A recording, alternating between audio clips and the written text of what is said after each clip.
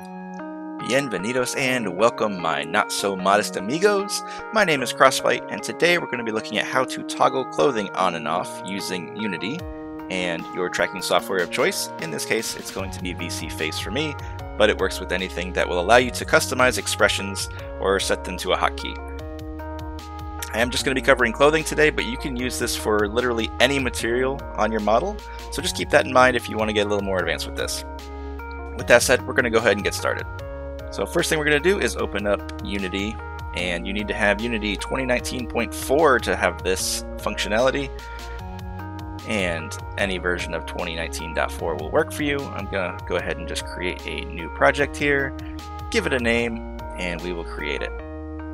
Once it's open, go ahead up to Assets, Import Package, Custom Package, and we're going to find our UniVRM package. As always, the links for all this stuff is in the description of the video. If you can't find it, go ahead and hit all and hit import.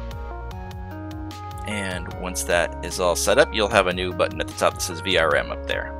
We're going to go ahead and choose import from that VRM dropdown. We're going to go find a VRM file to bring in. So I'm just going to go ahead and find just one of my own models real quick and bring that in. We're going to save the prefab. And once that's loaded, you can just grab it from the bottom there, drag and drop it over on the left side, and it'll appear in our scene. I like to zoom in just to make sure I've got the right model of my choosing. And once we do that, we're going to go down to materials and just look and find the material that we want. In this instance, I want my hoodie, so I'm going to make sure I find the one that says cloth tops in the name. And once I do that, I'm going to go ahead and look over here on the texture side here, and you can see this white box that says Lit Color Alpha. Open that up and you're going to get a color wheel here, and what we're actually looking at today is the alpha transparency. So we're not looking at the RGB colors, we're actually looking at this bottom slider, and as you see, as I move it left and right, the hoodie is disappearing and reappearing. So that's what we're going to be looking at today. By default, I do want that hoodie to be on, and I want to set a toggle to turn it off. So I'm going to go find the blend shape that says BlendShape.asset, and I'm going to create a brand new blend shape. Name it whatever is appropriate for you. I think I'll just go ahead and name it hoodie off for this instance, and I'll save that. And once I have that set, we're going to go down to the bottom here and we're going to configure this. We're going to go to material list in this instance, and we're going to add the little plus sign here to give a new item, which we want to find our top cloth. So scroll down to find that, and then once again we are going to be adjusting the color. So that is going to be the next drop down and the first item in that drop down. Again, we're looking at that alpha layer. We don't care about the RGB stuff so much, but if you do want to mess with colors, you do have that functionality here.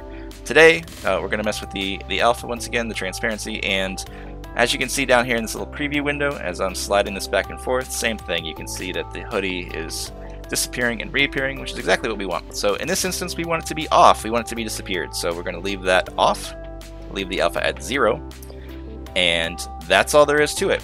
We're done. So we're going to go ahead up to VRM. We're going to export this time, and I like to set my language to English. Make sure all your information is filled out appropriately and hit export. For today, I'll just go ahead and throw that up on the desktop just so we can easily access that. And you may have noticed that my model here actually does have a black undershirt. I will also show you what that looks like without that undershirt. I have that on for clipping purposes for any parts of my body that would actually clip through the hoodie, depending on what functionality I'm doing or what poses I'm doing. But I'm going to go ahead and load up this avatar that we just made the adjustments to. You can see it's functional. We're going to go up to settings. We're in expression settings, and down at the bottom you can see hoodie off.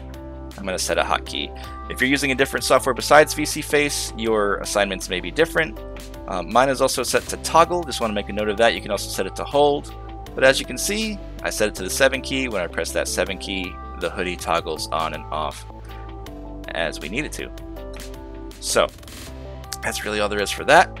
I'm going to go ahead and just load up another one that I've already had that doesn't have that black undershirt, so you can kind of see in a practical situation. So there you go. Without that black undershirt, just got this fishnets, and you can see the tattoos. So this is more of a realistic, more appropriate situation that you would probably want this.